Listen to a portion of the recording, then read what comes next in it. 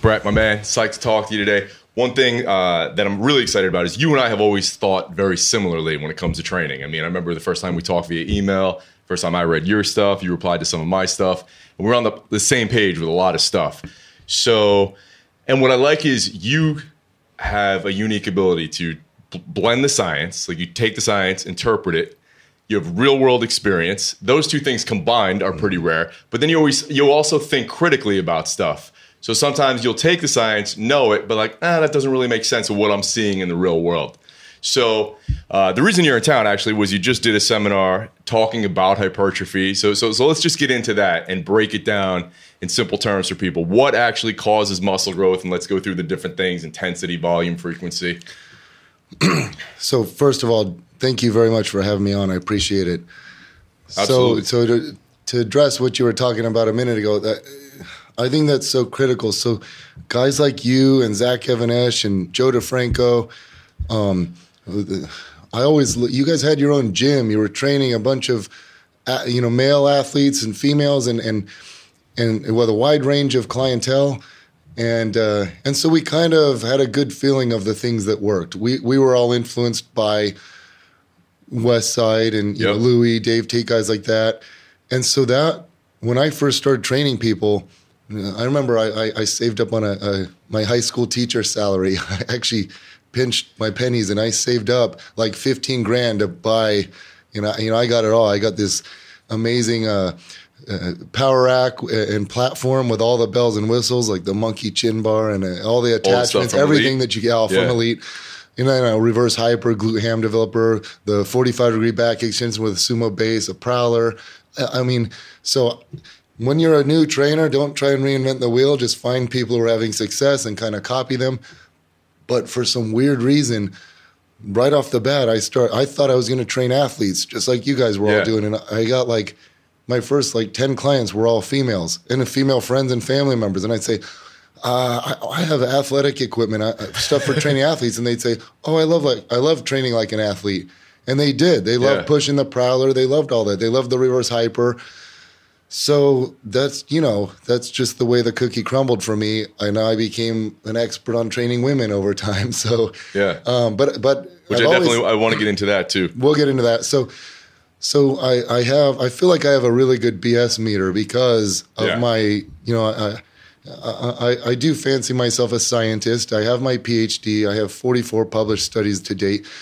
But equally or more important is the fact that I've been lifting for, I'm 41. I started when I was 15. So 26 years now, and personal training for, since I was 20. So 21 years. Wow. So, and not just lifting, I still try to see results. I still try to gain strength. It's different when you're actually trying to, the people are just set in their ways and just go 3 times a week and do the same workout. Yeah. You're not experimenting. I'm always conducting experiments, trying new programs, and trying that with my clients. So thank you for the compliment. And I do like to think that I am somewhat unique in that regard, and that a lot of scientists, there's a researcher right now who's going around saying all the research shows you top out with muscle growth at 3 months in.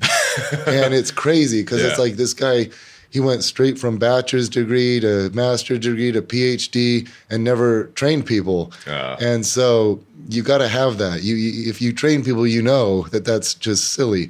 Yeah. So, and doing it yourself. There's some guys that I'm good friends with and that I really respect that are more rehab guys and know the body in and out. And, sometimes I like their opinion on strength training hypertrophy, but I'm like, if you've never gained 20, 30 pounds, and it wasn't their goal, it's hard to relate. It's hard to really know, even if you've read all the research and know everything inside and out. No, absolutely.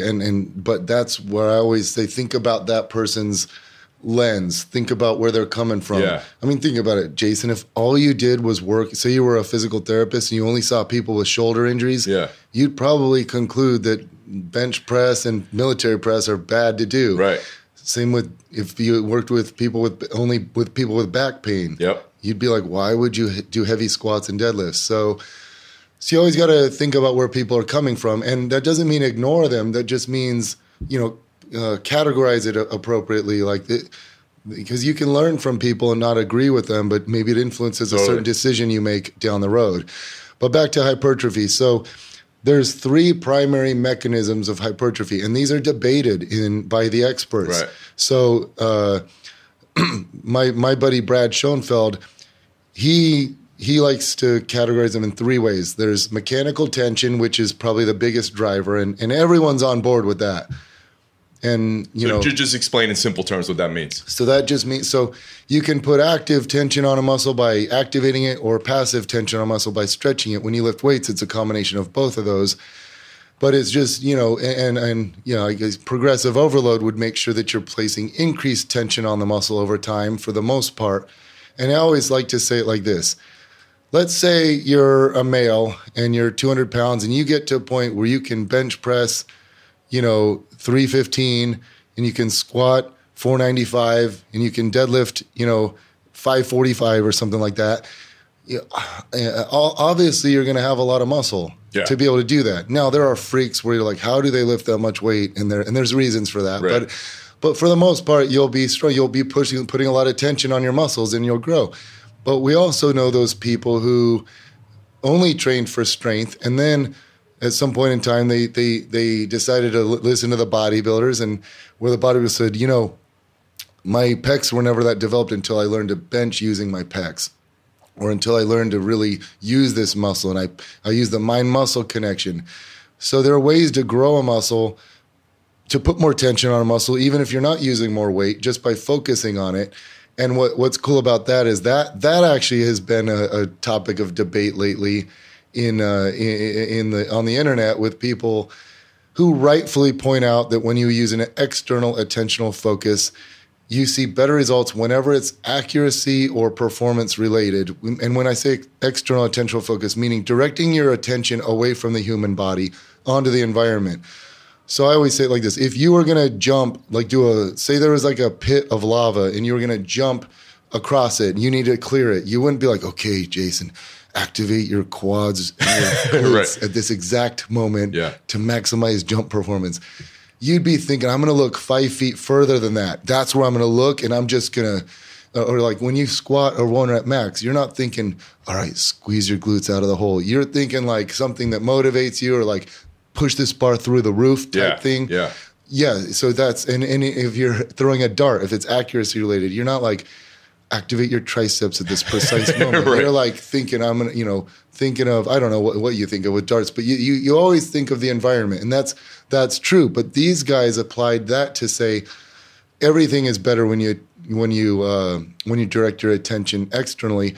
And I'm like, no, that doesn't apply to hypertrophy or fixing form or improving form. So like, if you want to build glutes or lats or something like that, you got to think about it while you're doing it. Improve your mind-muscle connection and think about the muscle. And there was always EMG research showing that, but the guys would say, well, EMG doesn't equal hypertrophy. So Brad and I did the first study on this. We just submitted it for publication, and we showed that with the quads, it wasn't significant, but with the biceps, when you think about the muscle, it led to much greater biceps growth than just focusing on lifting the weight and an external focus. So Arnold said, visioning it as a mountain peak. Not just Arnold. Yeah, Arnold said it, but every bodybuilder said it. I always say, we should respect the bodybuilders. They kind of figure stuff out over time. But there is bro science, definitely, but we shouldn't just disregard what they say. Yeah. And then on a tangent, I've always said this about fixing form. Why reinvent the wheel? Think about every cue we use with the squat, like chest up, knees out, tell me, and I always say this at seminars, like, who thinks external attentional is better for fixing form? Okay, give me an external cue for fixing knee valgus, and people say, show me your zipper. Well, that's internal. That's not external, and that's weird. Anyway, people wouldn't do it, and they'll go, they'll say something like spread the floor because that's external. And I'm like, spread the floor doesn't fix knee valgus. You can spread the floor and still cave in at the knees. They need to think about their knees, and that fixes form better. Do I need to do a study to show that? But that's a cool debate. But anyway, I'm going off on tangents. That's mechanical tension, and that's the most important driver of hypertrophy. But these two are debated, with some guys some researchers thinking they're of the utmost importance, and other people thinking they don't contribute at all. Right. And I tend to believe that they contribute, but I haven't pored over the research. I would really need to take like a month and just read all these studies. And it's something I want to do, but I don't think it's realistic with how busy I am now. But this is metabolic stress and muscle damage. So metabolic stress is where, you think of like the burn and the pump. So you lift weights and you do like higher reps with shorter rest periods, things like that, isolation exercise and stuff. And you can get a buildup of metabolites in the muscles, and that's thought of to lead to hypertrophy in several ways. But one way through which it works is it drives up muscle activation because it's anaerobic in nature, and you end up activating more of the fast twitch fibers because the type 1, the slow twitch, are activated with more aerobic exercises. And also, this is kind of funny too. All the research on heavy weight versus light load, most of them show equal hypertrophy when you lift heavier weights compared to lighter weights. And that's because as you do a set to failure, or close to failure, muscle activation will go up, but really you end up recruiting all the motor units throughout the set. And that's according to Henneman's size principle.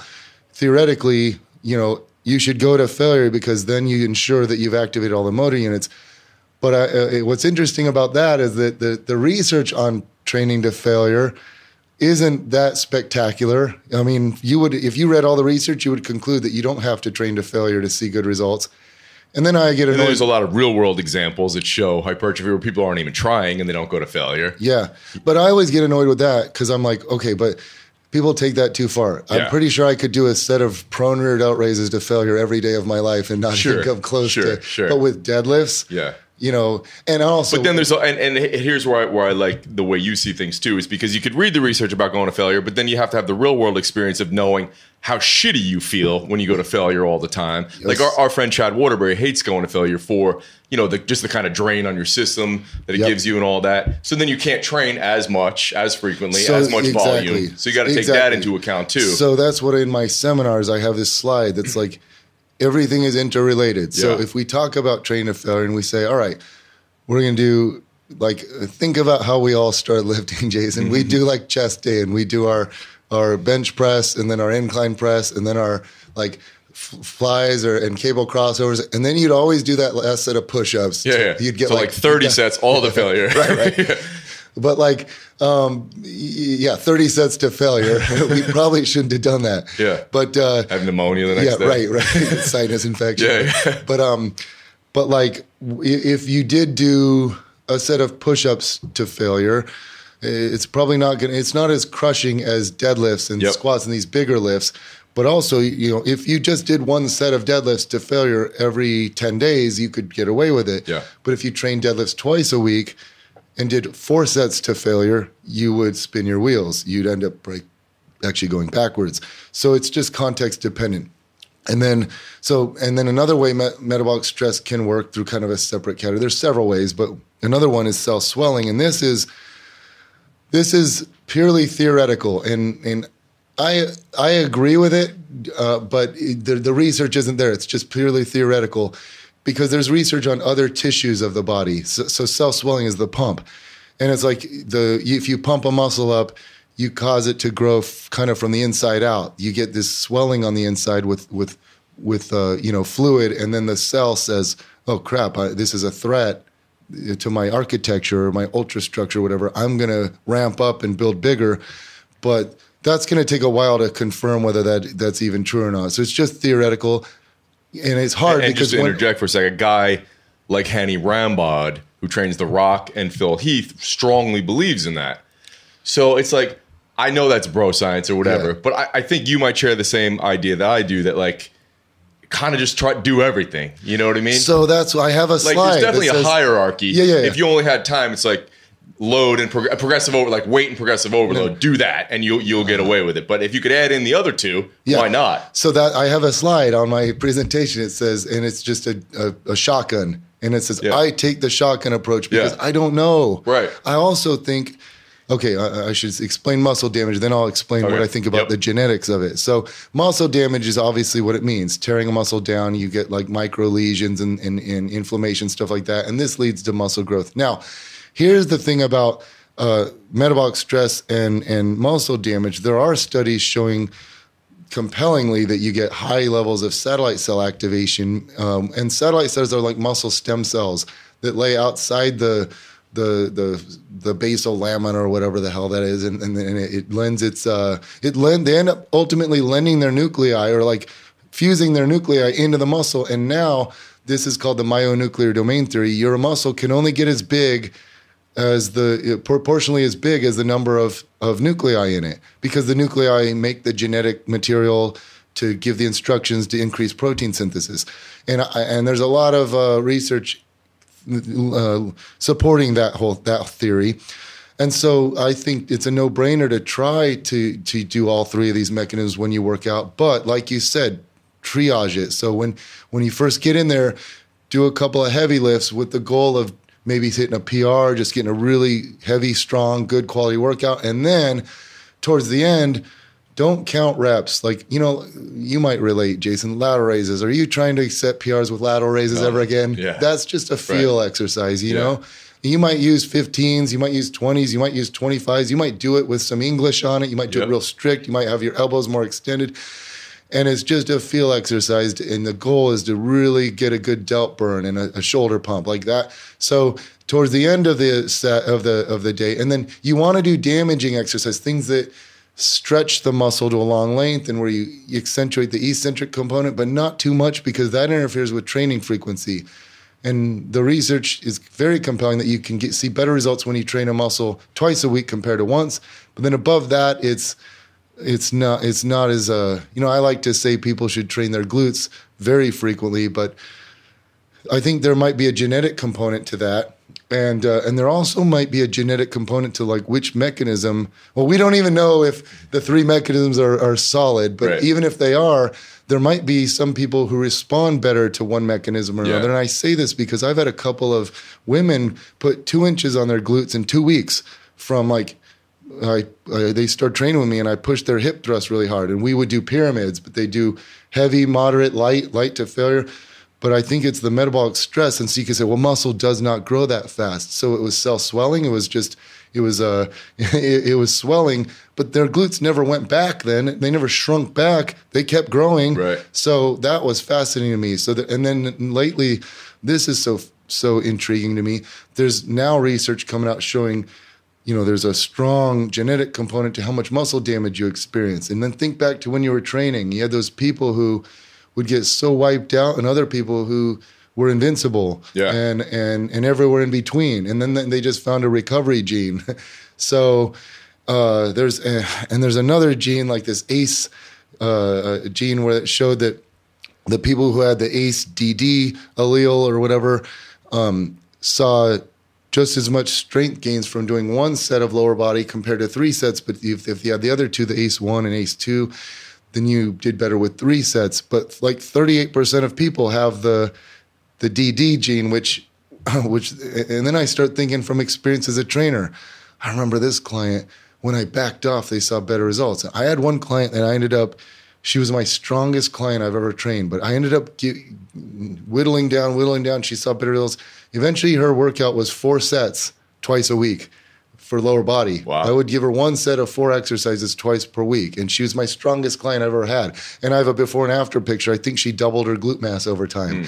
That's the stuff that fascinates me. So we can see research reports averages. So I can tell you on average this happens. But when you actually conduct the research and you plot all the all the responses, and you can see this guy here in 12 weeks actually didn't gain a single bit of muscle mass or strength. And this guy here increased his strength by 50% and his hypertrophy by 20% in this muscle and everywhere in between. And so you've got these individual responses are what it's all about, because ultimately we train ourselves and we train our clients, and that's all N equals 1. So it's good to know the research, but it's also good to know just because this applied to one person doesn't mean it applies to another. And then there's the real world stuff, which research really doesn't show that like you and I might prescribe 1 or 2 sets of deadlifts, but you can do 6 sets of lateral raises. You know what I mean? So the volume is dependent on the exercise. Like or, if it's a small exercise versus a big exercise, how much? Or you could do 6 sets of deadlifts as long as you sub-max. As long as it says sub-max and you shut it down. The problem is,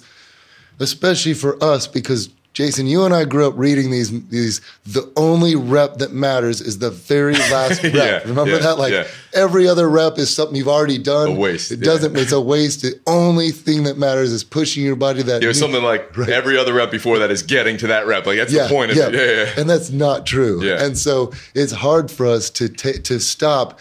When you can do something for 20 reps to stop at 8. Yeah. When you can do something for 10 reps to stop at 6 and leave 4 reps in the tank. But I've been doing more of that lately with my clients and myself. And it just leads to better results because you accumulate volume without accumulating so much systemic fatigue. Yeah. So that was one thing I was going to ask you about because correct me if I'm wrong, but throughout the years, a lot of your programming has been, say, 1 to 3 sets of big exercises working towards a top set or a PR, or maybe you might do a set of 5 to 7, then a set of 8 to 10 and try to PR both of those, which I love that approach. Like if you have 90 days, that's what I'm going to do with somebody. But long term, I might only do that on 2 or 3 big lifts and then like inverted rows and push-ups and laterals and just pump and accumulating volume. So glad you asked this question because I've never been asked this before on a podcast. So I love powerlifting. I've competed in a few meets. I've pulled 620 pounds. I've benched 350, but my squat is not that good. I squat ass to grass, but I've only done like 455 with squats. I'd love to drive that to 500, but I'm never going to set any records as a powerlifter, but I love the sport. I follow it, but we've been too influenced by them. And the best powerlifters will tell you, like, powerlifting beats the crap out of your joints if you do it right, if you push the envelope. If I'm trying to maximize my quad hypertrophy, why would I get all my volume from squats, the exercise that beats you down the most? So I love doing squats and deadlifts and stuff, but I also like being injury-free. And these tax me. And I've learned this about myself. If I start pushing some of these exercises too hard, it interferes with my sleep. I don't enjoy training as much because I'm sore. So I do my squats, and again, I could do submaximal and do more sets, but I don't like I like going hard. Yeah. So I'll just do a couple sets, like you said. Sometimes just one hard set. Yeah. And especially, I'll get to that in a second, but I might do one or 2 hard sets. And by the way, when I pulled 620, I was doing 1 set of deadlifts a week on Friday. 1 set of sumo deadlifts, but I do light stiff legs, but I feel like I relied on my squat and things like hip thrusts and back extensions to build my deadlift. Okay. But I needed the specificity. Kind of like Louis' theory. Yeah, but I needed the specificity in there, but not too much volume. Yeah.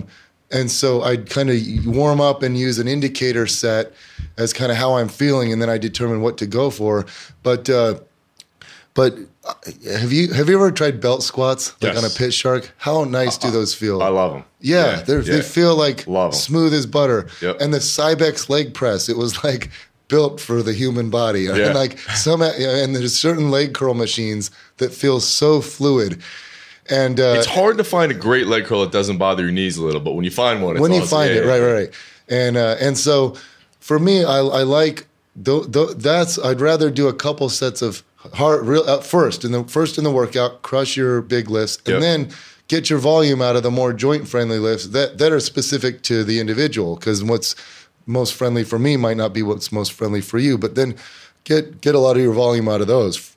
For glutes, I'd rather do my heavy squats and deads, and then do things like hip thrusts. And I love my frog pumps, the dumbbell frog pumps, but those only. I always do my seminars. I make people raise their hands. Only around 2 out of 3 people like them. 1 in 3 can't stand them. They don't feel them at all, and that's probably due to hip anatomy. But some type of bridge or pull through, or even if you learn how to do back extensions by using your glutes, these things are great, and you can build your glutes. With these exercises, build your quads with things like leg extensions and belt squats and leg press. Build your hamstrings through different leg curls and lighter stiff leg deadlifts. And funny thing about stiff legs, have you ever actually seen bodybuilders in the gym working out, and you're like, man, they're only doing stiff legs with 185. Right. They could probably use 500 if they want Yeah, it. there's but definitely lessons to be learned. they're just focusing on that stretch. Let me ask you this. For someone who's maybe older, beat up, injury prone, have you ever experimented with sequencing? Let's say you do hip thrusts, then leg curls, then rear foot elevated split squats, and then squats. Yeah, so you move the bigger lifts back. Right. So I think that's a very wise approach. And here's a funny thing that happened. And this is where I have so many instances I can tell you where it behooves me to be a scientist / practitioner, because I'll read something in the research, but you have to be at a high level to connect the dots. Most people can, but because I read research, and there's research on pre-exhaustion, and it actually does the opposite of what we intended. Like if you do flies before bench press. I mean, I'm not talking about like a pre-exhaust. No, I know you're not. I know you're not. Yeah. I'll get to that. I know what you're getting at. Gotcha. You're saying as a way to spare your body from, because you're exhausted at the end, and then you don't have to use as much weight for squats, and then you end up getting. I get it. But the research on pre-exhaustion shows that when you do like flies or crossovers before bench, then you end up using your triceps more. So I was doing, that always intrigued me, because I thought, God, we were wrong about that. And it makes sense. Yeah, like if this is fatigued, your body would use this muscle more. Yeah. So one day I was at the gym and I did leg curls, and then I did back extensions, 45-degree hypers with just body weight.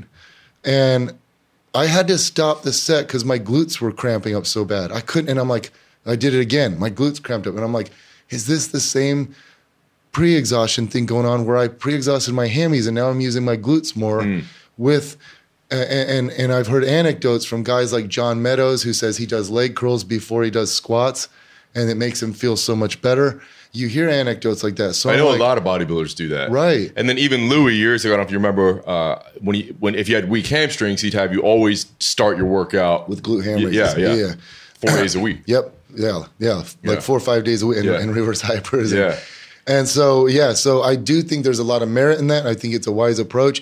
But for males and even women, it's an ego lift. We love our heavy squats and deads. It's hard if you can squat, if you're normally doing 405 to go down to 225 and do 3 sets of 8 at the end when you could normally bust up. But unless the option's never doing them anymore because they wreck you so much. But I think people could do it in the manner you described, which is our egos get in the way. Well, no, but that's what I'm saying. Like if you do it first and you're doing 405 and it's wrecking you, you throw it out. And then someone tells you this approach, and you're able to squat with 225. It's kind of better maybe than throwing it out. Exactly. You know what I mean? Like the Rock trains like that. Like they'll squat 225 or something like after leg presses, leg extensions, leg curls.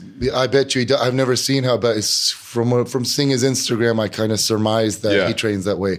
But here's what's cool about what you just mentioned. So you train at the end when you're fatigued, but you retain that motor pattern. So at any point in time, if you needed to, you could demonstrate that strength. You'd retain a lot of it without getting beat up so much. Yeah. So, I mean, just like as in the case of how Westside always trained, they did mostly speed deadlifts and relied on some of the other lifts to build the deadlift. So you get the pattern in, and then you deadlift sporadically to keep it in there, but then you're not beating yourself up so much, so you can train the squat more frequently. But I do think that, if more people, instead of just concluding this exercise is not for me, I can't do it, you probably could do it if you had real strict form with and did either submaximal work. Well, I can make a 315-pound deadlift feel heavy as hell, even though I've pulled 6. So if you get real tight and just ease it off the floor and have a nice smooth contraction and don't let the hips shoot up, make the spine perfectly neutral. Actually, it's never perfectly neutral. We like to say that. But anyway, well, that's a great point for people who are beginners, or maybe not even beginners, that are squatting or deadlifting so much more than they should. Even dude, you're doing 185, but you really should be doing 135. Take another 6 months to get to 185 properly. And then you throw the exercise out. You're like, oh, it's fucking up my back. Well, because you're using 50 pounds too much weight. So think about and hip thrusts are now in that category because they've gotten popular. Well, it's any exercise that people really care about setting PRs. You never see anyone muck up the seated row. Right. Like, well, you do, but you do because they just don't know any better, not because their ego. They're like, psyching themselves and then using crappy form to set a PR. Yeah. Inverted rows, these movements that like lying leg curls that you don't really care what you get. You're just going for the feel. Yeah.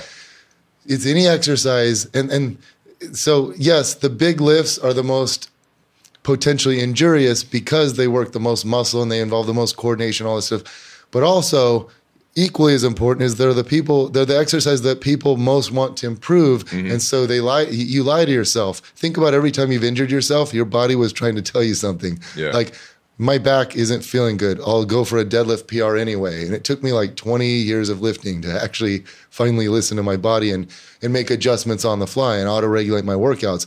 But the exercise that people care about the most, which are squats, bench press, deadlifts, now hip thrusts, military press, that's where you let your form slide, and you see these people and you're like, okay, I can just look at some of these women and they're like, I can hip thrust 405. No, you can't. Right. You can't hip thrust the right way 405. Right. I know you can't, or some males, and sometimes you get surprised. You'll be at the gym, you'll see a guy with like 405 on the squat on the loaded on the bar, and he's doing squats, and you're like, think in your head, check this out. This guy's going to do a quarter squat. And then he busts out an ass to grass squat. You're like, well, I didn't see that coming. But most of the time, you're right. You're like, he goes down 6 inches and comes back up. He doesn't have the muscle mass to be able to lift that. And there's a misconception, too, with injuries and whatnot, big lifts versus small lifts, which you could probably speak to this, too. You've probably seen this. People think, oh, I'm going to get injured on big lifts, not on small lifts. But I've seen plenty of times where guys do so many isolation exercises and laterals, pour in the pitcher and stuff like that leads to a ton of inflammation and joint stress. So then they're like, oh, I can't bench anymore. I was like, maybe you shouldn't do all those sets of laterals and extensions and curls, especially curls too, with the bicep tendon, you know?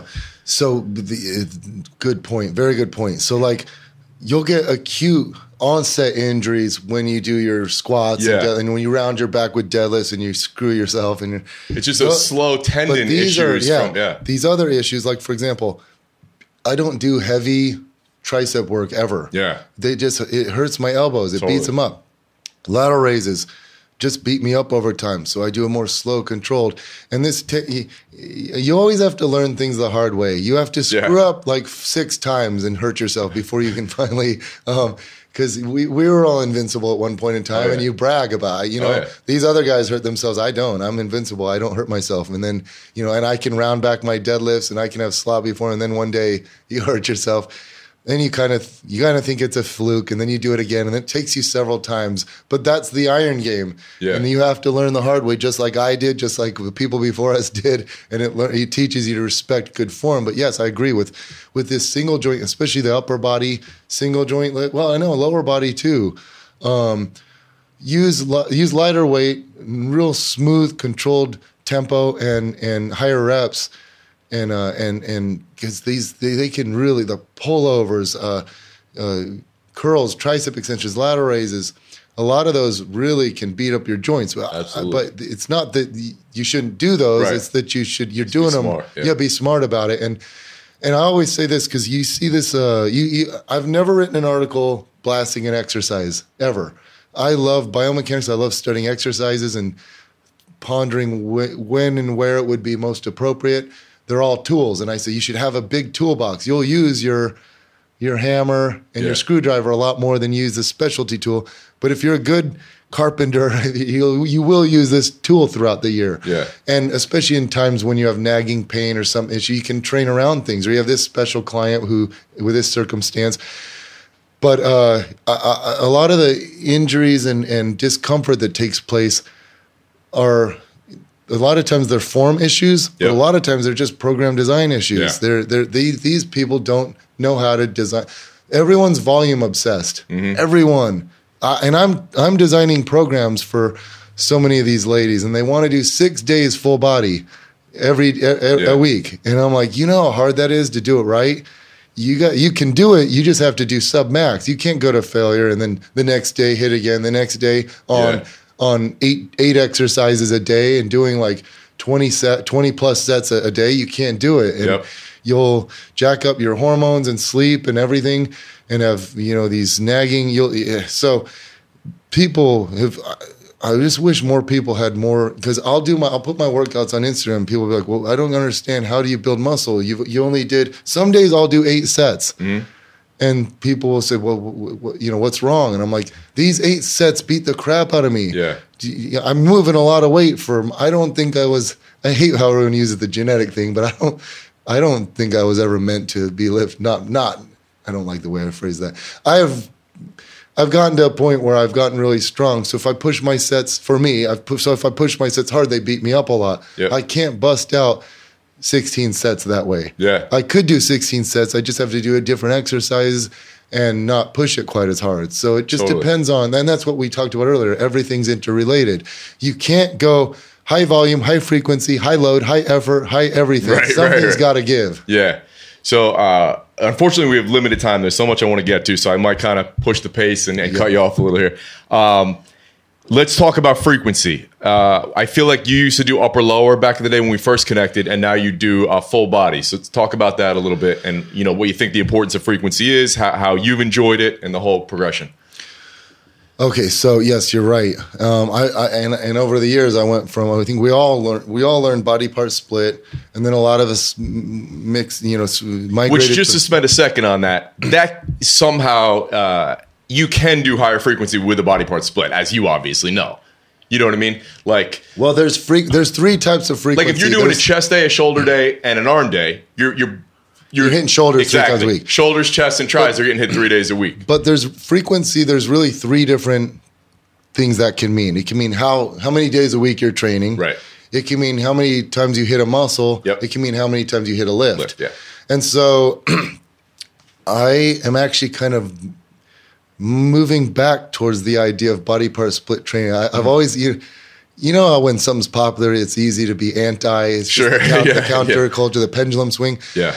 So I've always said people see better results as a personal, and think of all of us popular personal trainers from the last decade. None of us train our clients with body part splits. Right. None of us. Yeah. Because you get this person coming 3 days a week. What if they miss a day? And that's what I like about full body. It's like you're hitting their muscles every single day.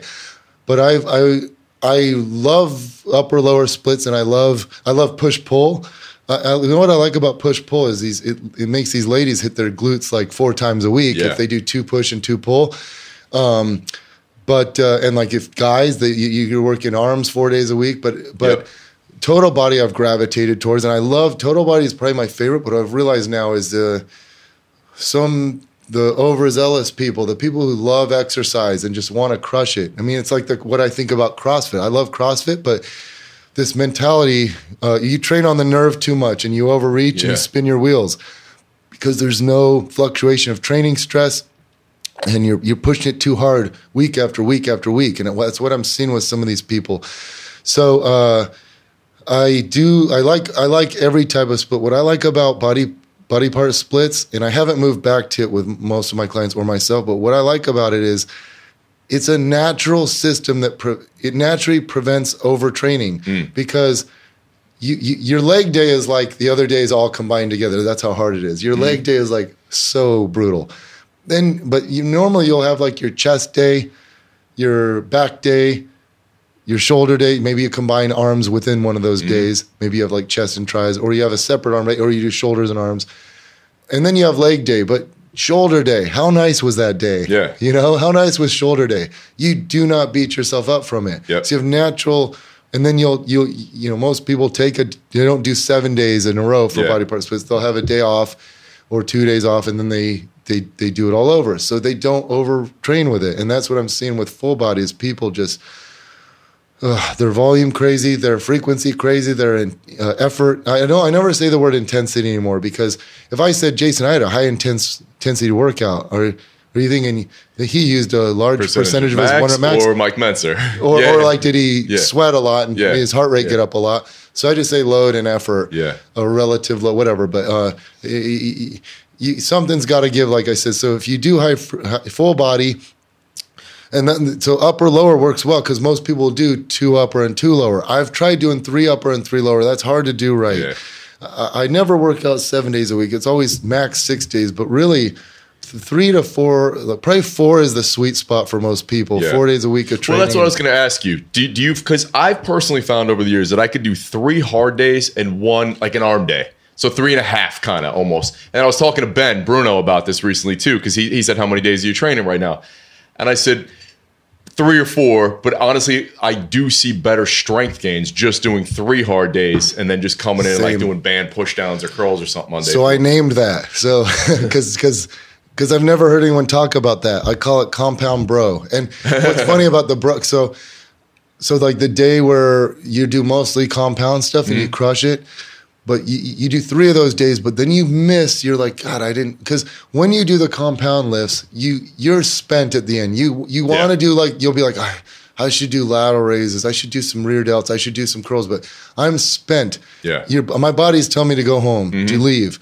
So then 1 day a week or 2 days a week, you can do the lifts and here's my rules. You on your bro day, and it's funny because a lot of times I'll be like, well, it's not really a bro day because bros don't typically hit glutes, but I can't call it a chick day. That would offend them. Right. But like the bro/chick day where you do the things that you like that aren't stressful and you just go for feel and you do mostly, and it's not like it's just single joint versus more. It's just what we all know over time beats you up versus doesn't. Yep. Like you can do a few sets of glute ham raises and you aren't, unless you haven't done them in a while. If you've been doing these regularly, you can do, like with Westside, they realize I can do reverse hypers and glute ham raises every day. Yeah. There's certain lifts that you can do very frequently, as long as you don't kill yourself, as long as you're smart about it and you go for feel. So on those days, I'll do like, some rear delts, maybe some lateral raises or cable lateral raises, maybe some hammer curls, maybe some band tricep extensions, maybe calf raises, maybe abs, maybe leg curls, maybe some hip abduction work like lateral band walks and higher rep glute stuff. And it feels good. Yeah. And you feel good, but it doesn't compromise your recovery. Yeah. It doesn't beat up your joints. Yep. And so I so agree with that. I've discovered the same thing over time. So it's like you have you really save the days where you crush it to 2 to 3 days a week of heavy pushing it, the compound lifts, and then have a couple of good feel days, whatever you want to call them, bro days or whatever. But like where you just get a nice pump and you know it makes you feel good. If you have good mirror lighting, you go take the selfie at the end of the workout. Man, you and I are such on the same page. I feel like we could talk about each of these concepts for an hour. But let me ask you this. If you have someone who wants to get big and strong, but they also are like, dude, I do jiu-jitsu a few days a week, and I always want to be fresh to play beach volleyball, go surfing, whatever, will you reduce how close you go to failure, reduce training volume? How will you... Absolutely. So yes, for those types, you can see very good results doing 2 full body workouts a week. Okay. But you work with them and you say, this guy does, my 5 favorite lifts are squats, bench, deadlifts, hip thrusts, and chin-ups. Those are my 5 favorite. Everyone has their own. Some people like trap bar deadlifts. Some people like Bulgarian split squats. Some people like weighted push-ups, whatever your ones are. But then you make sure that these jibe well with that person. So they might end up getting, but you give them like 5 lifts that work well for them, and then you mostly do those 5 lifts and those 5 lifts only, but you do variations of them. So maybe one day they're squatting and one day they're back squatting, one day they front squat or whatever, goblet squats or whatever you end up with. But they just do 5 exercises, like 2 sets of 5 exercises. So they're doing 10 sets twice a week, 20 sets. They don't beat themselves up so much. You teach them to listen to their body and when they're not feeling good, because jiu-jitsu is hard, you know, and Muay Thai, all these things. MMA is hard. Now, volleyball, maybe they could put, I don't train enough. I haven't worked as an actual strength coach to know enough about these specific sports, but I have done MMA training to know that I couldn't maintain my strength and do MMA. And I think I probably could have. This was like 12 years ago when I was doing it. I could have if I reduced, but I tried to do my same stuff, and it was too much. Yeah. So you're absolutely right.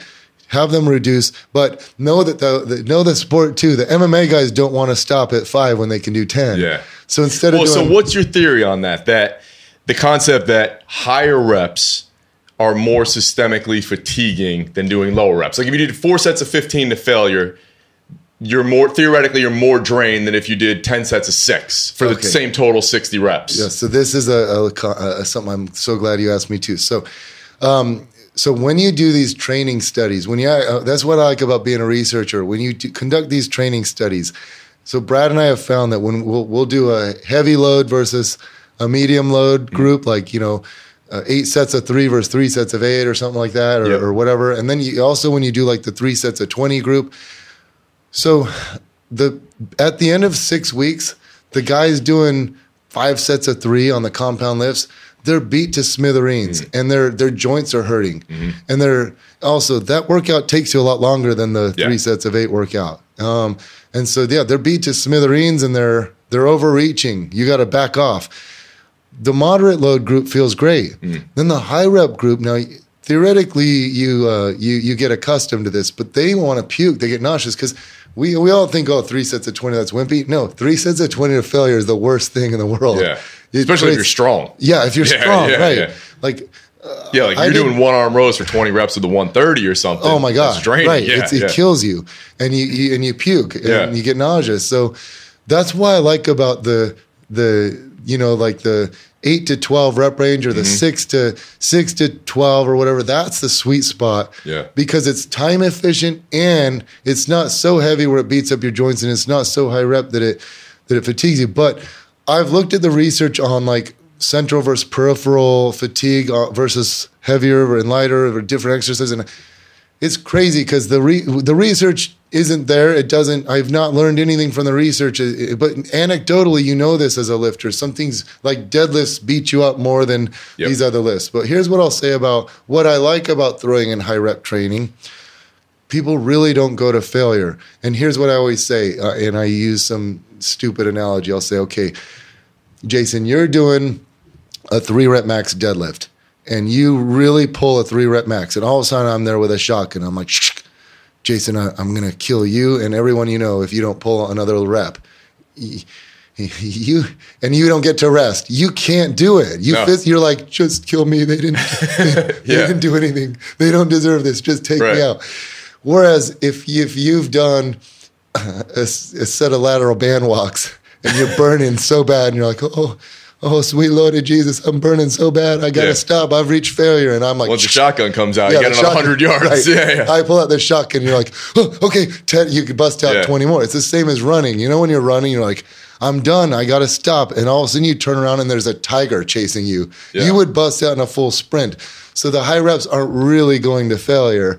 Exactly. So that's why they're like, it's more the pain, it's more the breathing, the whole thing. It's uncomfortable. And that's that central governor theory in running. It's the same thing with high reps with lifting. So totally agree with you on that. They have different, and that's why I like variety. Also, the other thing that no one ever talks about is variety. You and I have been lifting for how many years have you been lifting now? 30 years. I've been lifting 26. You got to learn how to change it up, because we got to look at the gym memberships. Like everyone has a gym membership, but not everyone is going. They go and they quit. They don't know how to make their training fun. So the best plan for you is and the good point is maybe not do what we always do too. But like my buddy you met the other day, Matt, he's an actor on TV and everything. He and I just started training together occasionally. And I'm doing stuff like with too much variety. I'm like, that's not really good for you. You should stick with this. I just do it because I'm bored after 30 years. You know what I mean? Exactly. But you gotta. So maybe this. I always joke about like, maybe the best plan for this, 60-year-old dude who just started training is to actually do squats, bench, and deadlifts and stuff 3 times a week. But come on, you give him goblet squats, give him single legs, give him variety. He's gonna like them more. But every month I'm like, I come up with some new cockamamie idea that I'm going to start doing drop sets this month. And this is going to be the secret that takes me to the next level. Nothing ever is a secret that takes me. Right. In my mind it is, and that's what keeps me excited. Yeah. Isn't it funny that after 26 and 30 years of training, we still think that? I still think that all the time. And then 2 weeks later, I'm like, what was I thinking? But I won't give up. And so that's what keeps me in the gym and keeps me training. And we have an adherence problem in the world. Everyone gets a gym membership, they all quit. Maybe if they knew how to make their training fun, and so it wouldn't be the exact program that we would design for them as what would be optimal. Right. That's why I always ask people. So you get that stuff at a level that so many people don't. Right. Bret Contreras, my man, I don't want you to miss your flight. This has got to be part 1 of at least 3. Next time you're back in LA, we got to do it again. Absolutely. Where can everyone find yourself and follow you online? Just, BretContreras.com is my website. If you forget my name, you can always just type in the Glute Guy, and then my website comes up, and that's where you can find links to my social media. Awesome. And then you can find out about the workshops. You're going to be cranking out more training workshops, which are awesome. And that's it, guys. Thank you so much for listening. Bret, thank you so much. It was awesome. Thank you for having me. You got it. Promise me you're coming back for part 2. Absolutely. We could talk all day. All right, thanks.